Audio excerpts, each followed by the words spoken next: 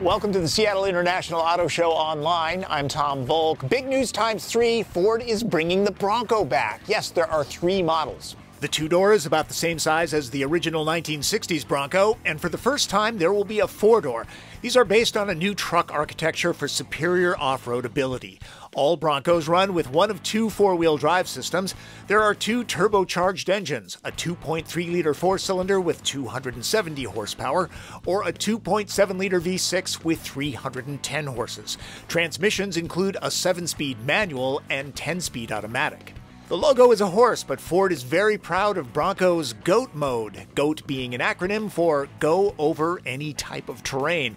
There are up to 7. One of them uses a single pedal for acceleration and braking when rock crawling. Ford claims best-in-class suspension travel and ground clearance. The top, doors, fender flares, and bumper ends are removable. Doors stow in the cargo area. Available seats have boat-grade vinyl, and the floor is rubberized with drain plugs so it can be hosed out. No worries, rubberized buttons are water-resistant.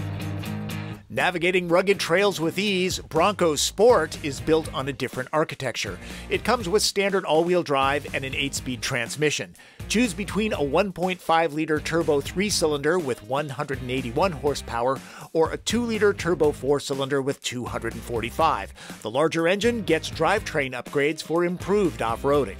Check out the available built-in bike rack, seat back pockets with zippered compartments, storage under the back seat cushions, and MOLLE straps for carabiners. There's a built-in bottle opener and LED flood lamps built into the tailgate too. Bronco Sport will be available towards the end of 2020. Bronco 2 and 4-door are coming in the spring of 2021. So make plans to visit your local Ford dealer for a closer look and test drive.